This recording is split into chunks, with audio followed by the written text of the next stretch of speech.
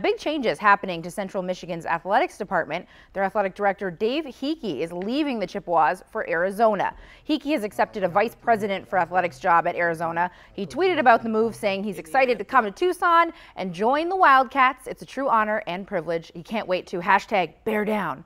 Heeke has been the AD at Central since January of 2006, and he replaces Greg Byrne in Tucson. Under Heeke's watch, both the basketball and football teams have seen pretty big surges in success. Now, CMU President George Ross released a statement saying, in part, Dave has moved CMU's athletic program significantly forward in his 11 years here. He spoke during his interviews of creating a championship culture, and he's achieved that. I'm proud of Dave and the legacy he's built here, and I wish him and Liz all the best. Ross added he's hoping to have an interim AD in place around April 1st.